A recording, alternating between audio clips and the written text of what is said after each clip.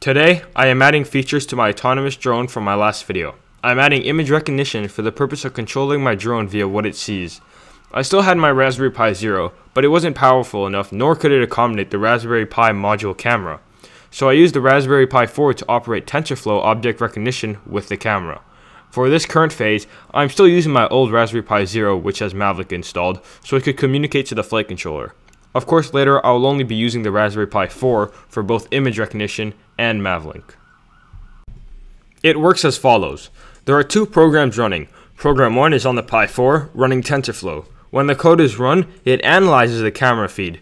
If it detects a specific object, in this case a bottle, it writes a 1 into a file on the Raspberry Pi Zero using paramiko.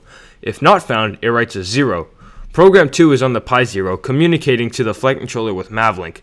Program 2 reads the file, and depending on if it reads a 1 or a 0, it does a different behavior. The following clip demonstrates the file updating based on seeing a bottle or not. The shell part is the Pi Zero, and the code part is the Pi 4.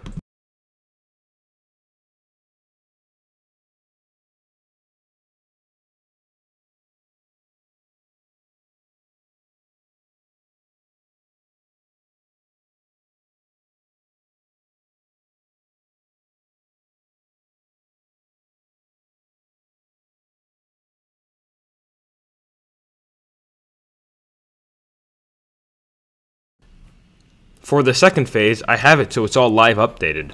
The setup is as follows. The camera is facing the bottle, the laptop is to access the shells on both Pis to launch the programs, and there is the drone. To execute, I run both programs simultaneously. Program 1 still looks at the camera feed, but it's now under a while loop, so it updates the file continuously. Program 2 also got a new while loop. It checks the file Program 1 is writing to, and spins the respective propeller while updating. If it's a 1, it turns a yellow propeller. If it reads a 0, it turns a black propeller. The reason we are at 0 frames per second is because we are writing a file from one Pi to another repeatedly, which is a slow process. Thank you for watching.